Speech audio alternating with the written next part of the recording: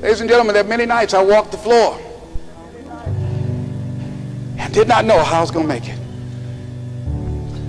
And you must feel during those times, he said, I'll never leave you nor forsake you. There are times, all the motivation in the world cannot help you, that you're going to have to lean on the power greater than yourself. Repeat out to me, please. If I put God first, I'll never come in second. Yes. And once when you're working with your dream, and you have that kind of spirit about you, repeat out to me, please. I'm blessed and highly favored.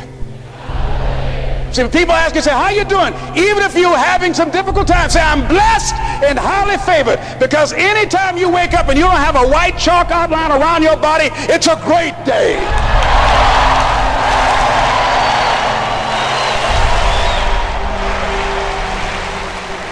And so I say to you, it's possible you can live your dream if it's becoming a diamond, if it's having more, if it's achieving more, if it's being a better father, being a better mother, whatever it is, overcoming addiction, changing our society. It's possible you can live your dream. It's necessary that you have a plan of action, that you're resilient, that you stick to, and you work with the system, that you work with people, that you give support, and that you be there for them, that you have the vision and never give it up, that you become creative and relentless and keep on coming back again and again and again, and that it's you got to take personal responsibility to make it happen, and that it's hard. Easy is not an option. And when life knocks you down, jump back up and say, it's not over until I win.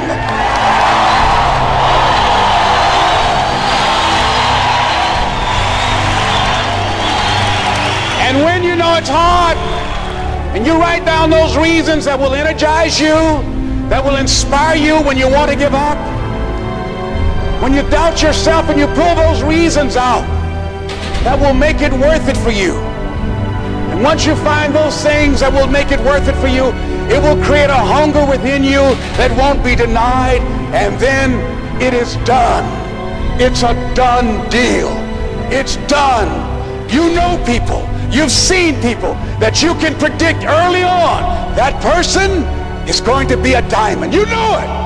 How they carry themselves, how they take care of business, how they follow through, how they keep their commitments to their commitment, how they work the system, their energy level, their passion. You know it. The mark is on them. You know it.